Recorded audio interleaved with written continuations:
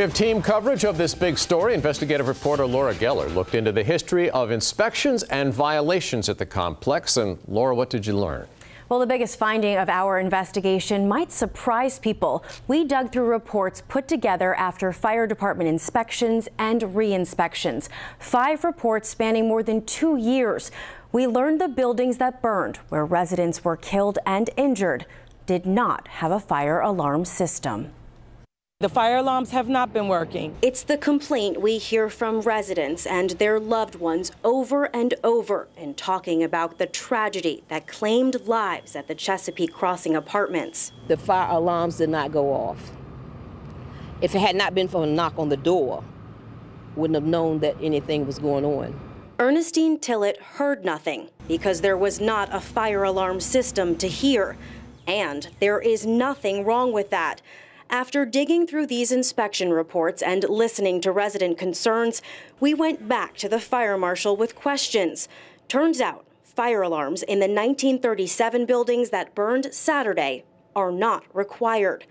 We've uncovered the code at the time these buildings were constructed did not require fire alarms.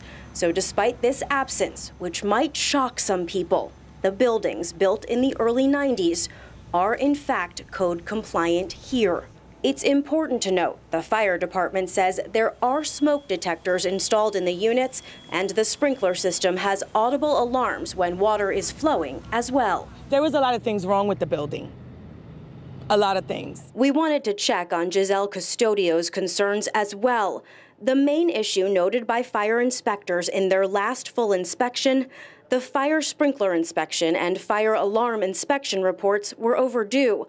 We're told management acted on those violations, hiring a contractor to complete those reports 2 months later.